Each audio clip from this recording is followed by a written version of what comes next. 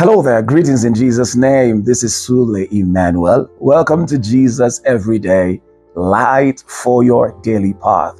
This is episode 437. Our topic, the hand of help, and this is part 2. And our Bible reference is taken from Hebrews chapter 10, verse 24. Friends, as Christians, seeing ourselves the way God sees us is one of the most incredible experiences we can have. Life will try to push an image on you that contradicts what God has redeemed you for. God's truth is your truth, so you need to know God's truth.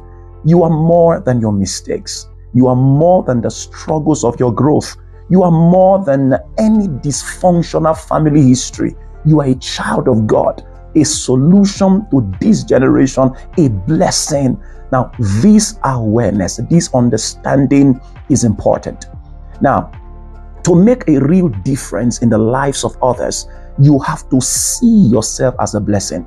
Understand that you are a blessing no matter where you are. This is a key insight you need to have to be a helping hand to anyone, anywhere.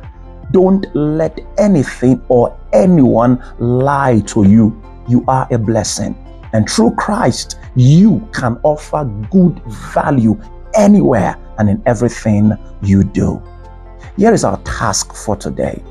Ask the Lord for wisdom to show love and to mercy to difficult people. Ask the Lord for wisdom, both to show love and mercy to difficult people. This is God's word to us today. I'd like you to please pay close attention to the wisdom push, today's declaration, and our daily Bible reading. And I invite you to visit our website to have access to the text version of this incredible daily devotional. I pray that you have a good day. The Lord bless you in the name of Jesus Christ.